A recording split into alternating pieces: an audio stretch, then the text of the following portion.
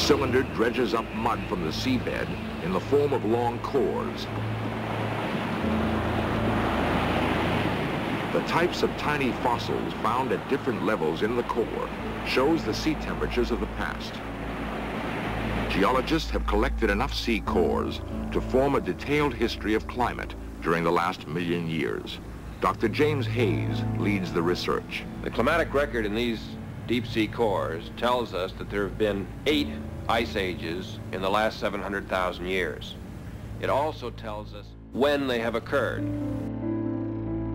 There are many enigmatic, astonishingly well-executed ancient ruins found all over the world, with some regions in particular displaying overwhelming masses of evidence supporting the posit of a past highly advanced builder. These areas often littered with displays of incredible ancient feats. Yet our next place of interest possesses some of the most incredible rock-cut chambers to be found anywhere.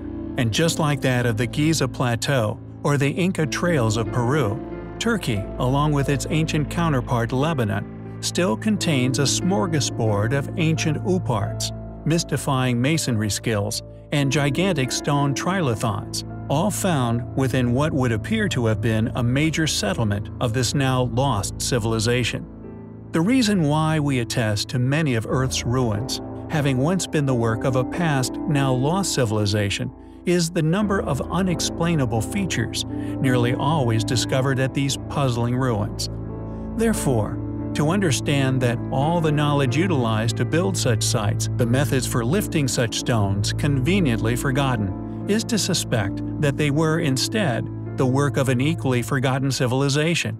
It appears to be a logical hypothesis to pursue, one which we indeed have been, which we have found bared much fruit. We believe we have now amassed enough evidence to support our claim beyond any reasonable doubt, subsequently discovering a far more fitting tale of events in regards to the true origins of many of the world's largest of ancient ruins. Hattusa is a melting pot of baffling construction techniques and surviving ancient artifacts. Within permitted timelines, the site predictably has a well-explored period of inhabitation, yet any explanation as to how these more recent ancestors achieved its construction conveniently eludes modern academia. Hattusa was also known to have been the capital of the Hittite Empire in the Late Bronze Age, added to the UNESCO World Heritage List in 1986. The main focus of this video, however, is in relation to a rather curious anomaly at the site, a unique object which could be described as an out-of-place rock cut. Known as the Green Rock of Hattusa, this mysterious stone's origin, or perhaps more importantly, its past function, is unknown.